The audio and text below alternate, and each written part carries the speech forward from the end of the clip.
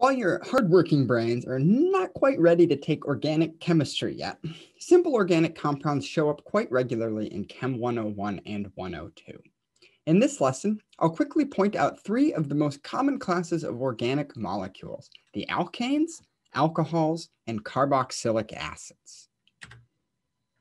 Alkanes are a type of hydrocarbon, meaning that they are formed of only carbon and hydrogen atoms.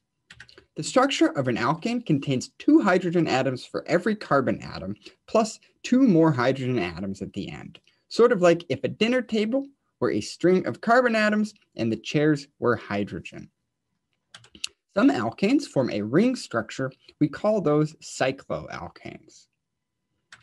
Alkanes all end in -ane and have different prefixes depending on how many carbon atoms they have. Cycloalkanes include the prefix cyclo. When an organic compound contains an OH group, that is an oxygen bonded to a hydrogen, we call that compound an alcohol. Small alcohols mix very easily with water, such as ethyl alcohol, also known as drinking alcohol. Another common organic group is the carboxylic acid. A carboxylic acid has a carbon that forms bonds to two oxygen atoms. One of the oxygen atoms has a spicy hydrogen, which gives this the properties of an acid. To indicate a carboxylic acid, we use COOH in the molecular formula.